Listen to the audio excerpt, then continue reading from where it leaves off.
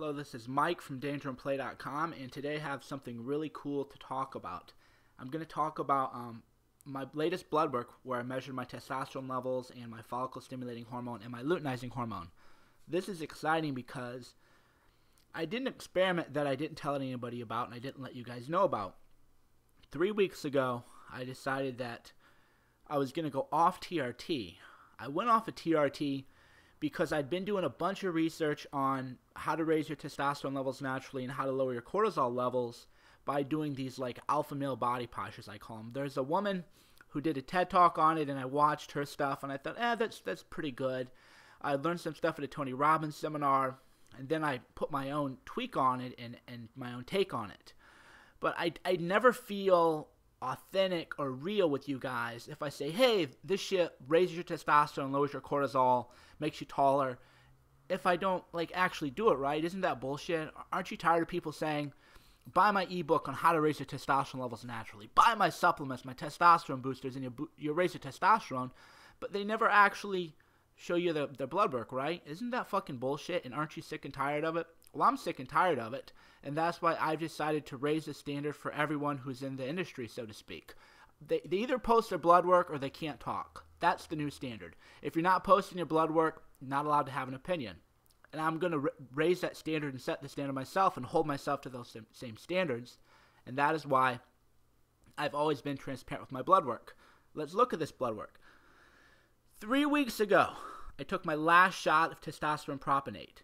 Prop clears your bloodstream in about 36 to 48 hours. That means I had a testosterone level of 0 when I went off.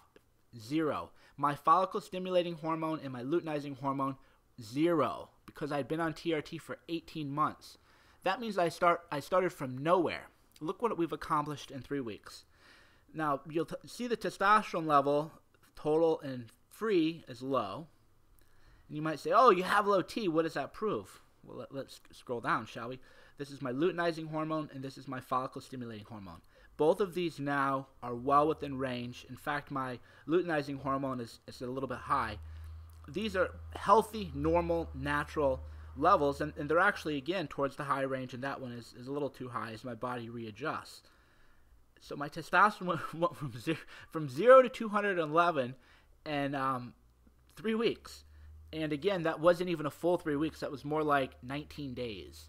That is with no HCG, no clamoid, no nothing. That's just strictly doing these poses. And then, of course, I do a certain type of dieting.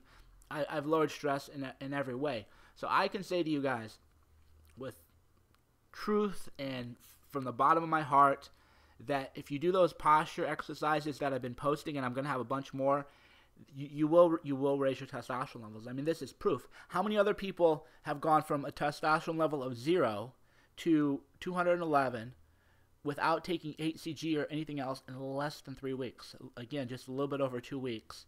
I was able to accomplish that. How high can we go? I don't know. But this is proof that it works.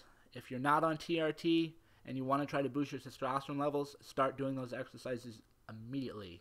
Thanks again. This is Mike from DangerandPlay.com.